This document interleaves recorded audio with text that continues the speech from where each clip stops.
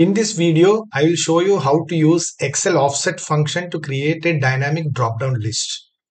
We can also create a dynamic drop-down list using an Excel table, which I will cover in another video. So I will start with offset function basics. So this is my data, this is my reference cell, and these are the formulae which I will explain. So I will copy formula from cell A4 to cell B2 by giving an equal to and then copy paste. It says offset D3. So the offset's first argument is the reference cell. The second one is number of rows to be offset. And the third parameter is number of columns to be offset. So it says from reference cell, this D3, offset one row. That means one row is here in 88 and offset 0 column. So no columns to offset. So it should return 88. Let us see. When I press enter, it returned 88. So what it does is that it starts from D3. So I'll click on reference cell D3. It says offset by one row. So one row and 0 columns. So if it was one column, I would have moved to cell E4. So let us go to the next offset function. I will copy this and I will type equal to and paste it. Now it says that from the reference cell, 0 rows offset and 0 column offset. So what does that mean? Don't offset, stay in the reference cell. So reference cell, no rows to offset and no column to offset. So stay, it will return the reference cell itself. So if I press enter, it returns the value in cell D3 itself. Let's copy the next formula. Now it says from reference cell D3, offset one row and one column. So from reference cell, offset one row and then one column. So it will return 52. So let's press enter. So what it does is that from reference cell, it offset one row, then it offsets one column. So it moved from D3 to E4. So that's why it printed 52. Let's see what this offset function does. So it says offset D3, 2 rows offset and 1 column offset. So from reference cell, you go to 88 and 88 and then move 1 column. So it should return 77. See, what it does is that from reference cell, it will go down 2 rows and then move 1 column. So it returns 77. So I'll copy the last formula here. So what it does from reference cell, it moves 2 rows and then 2 columns. So it should return 6. Say like it went 2 rows offset and 2 columns offset. So from here it travels down like this to cell F5. So it returns 6. Now I will show you 2 more parameters in offset function. So I'll copy this formula, paste it here. So it will return 88. So I will edit this formula. There is a height and width whose default values are 1. So if I don't mention height or width, the default values 1 will be assumed. So even if I don't mention height and width, which are optional parameters, it will assume as 1. So that means after doing all the offsets, the return data range height and width we have to specify. So 1 means wherever the offset target is there, return that cell. So one cell height and one cell width. But suppose if I return height as 5, height is this. So 88, 8, 26, 16, 2. So height as 5 and width as 4. So I am going to give a height as 5 cells, width as 4 cells. Let us see what it does. I will print the formula here. So you can see the formula here. So from cell, reference cell, offsetting one row, 0 column. So I'll be in cell D4 where it has value 88. So from here, What the formula says, return a range with height 5. Height 5 means this is 5. So 1, 2, 3, 4, 5 and 4. So it returned this range. I can rewrite this formula to make reference cell as D4. That start from 88 and change one row offset to 0. So it says that be in D4, start from D4, offset 0 row and 0 column, means stay in D4 and then return the range with height 5 and width 4. So enter, it returns the same. So instead of starting from a cell above it, I will start from the first cell in this range. Now I will show you how to create a drop down list using offset function. So I will create a drop down list showing list of customer names. So before that, I have to count the number of customers in this list. So I'll use the function count day. So count day counts non-blank cells in the given range. So I'm going to give a range count day from here down the list. Row 41, which includes blank cells. But it won't count this blank cells, it will count only up to row 29. So I'll close the bracket. Before closing the bracket, I will give absolute reference for both. So I close the bracket, press enter. So we have 28 customers in this list, unique customers in this list. So I will type an offset formula in cell F2. So I will type equal to, I'll use offset command. So reference I will give as ABC limited. I will give absolute reference by pressing function key F4. Then I'll put comma. Offset how many rows? 0 rows. Comma 0 columns means don't offset anything. Stay in cell B2 itself. That's what I'm telling. But return a range with height 28. So I'll hard code this 28 here. 28 comma and width of 1 because I need only this customer name. So width is 1 cell. So 1 cell. Let's see what it prints. I close the bracket. See, it replicated the same list here up to X1 mobile. So I will try to add one more customer here, XYZ limited.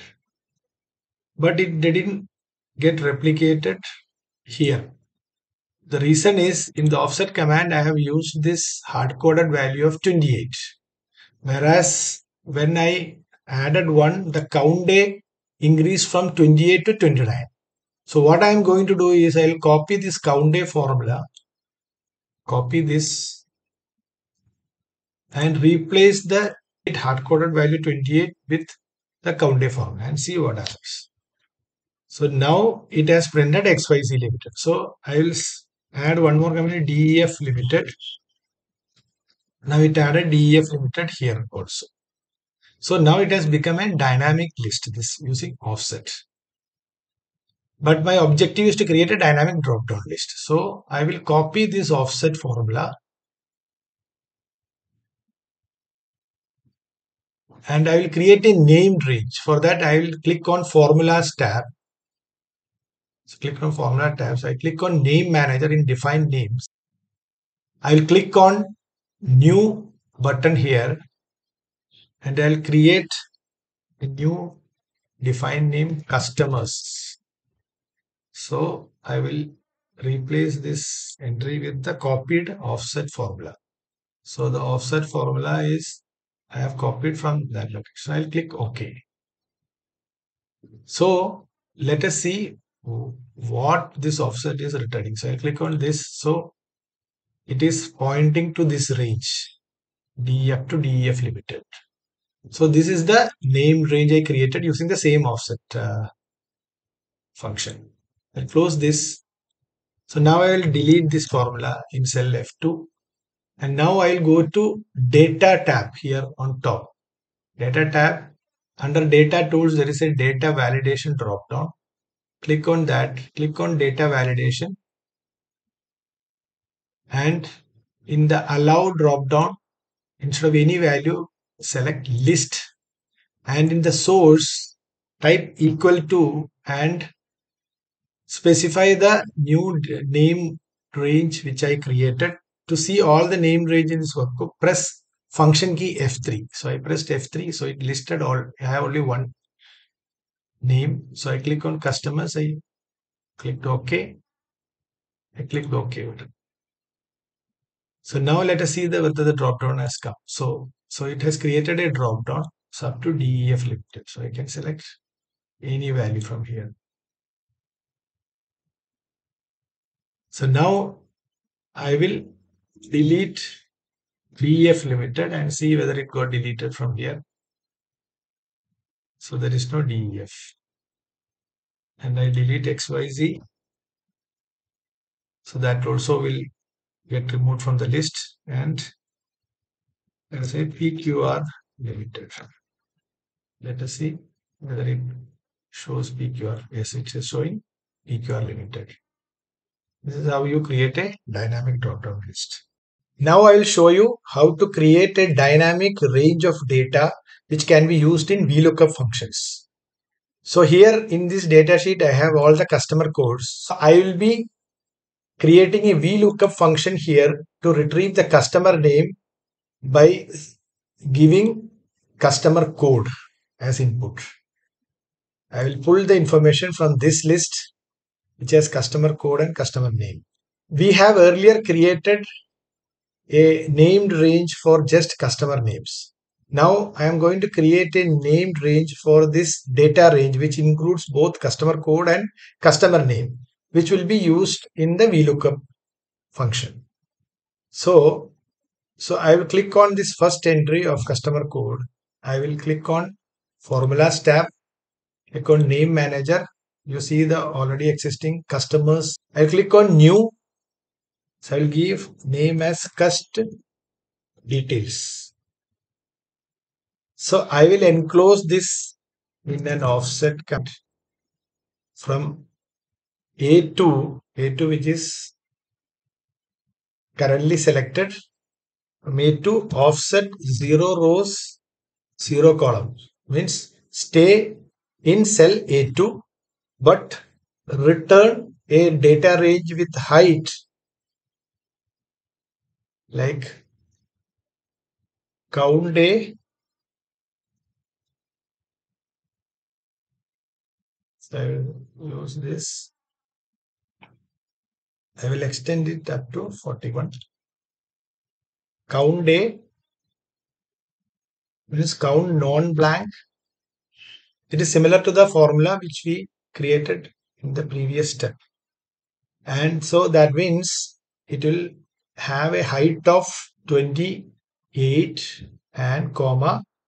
Earlier we returned 1, means now I will specify 2 as the width of the return data range. So earlier we gave only 1 when I had to return just the customer names.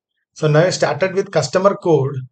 Now I am returning data range with height equal to the count of customers but a width of 2, so that it will include customer code as well as customer name. So that is why I have specified 2 here. So I'll close this bracket. We'll click OK.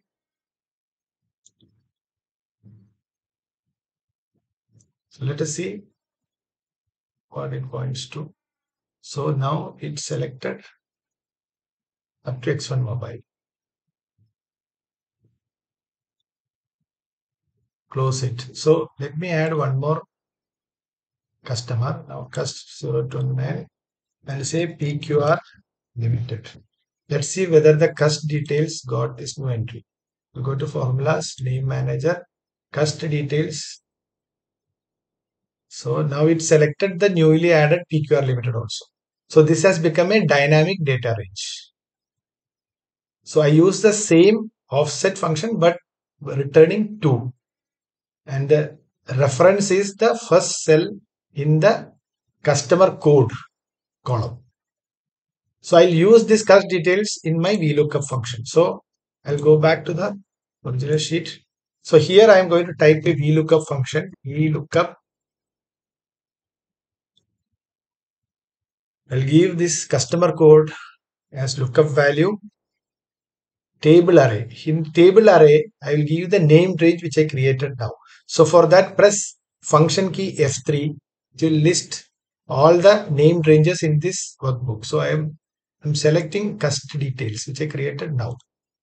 So cust details and return the second column, and I want to do an exact match, false. Close it. So it returned Trio software. So now I will copy this formula to the entire data range. Double click. So it copied all the formula down till the. So now in the list I will add one more value, 03 UVW limited, and I will update customer code to 030. Just wanted to check whether the dynamic range is working. So now it picked up UVW limited, which was added just now.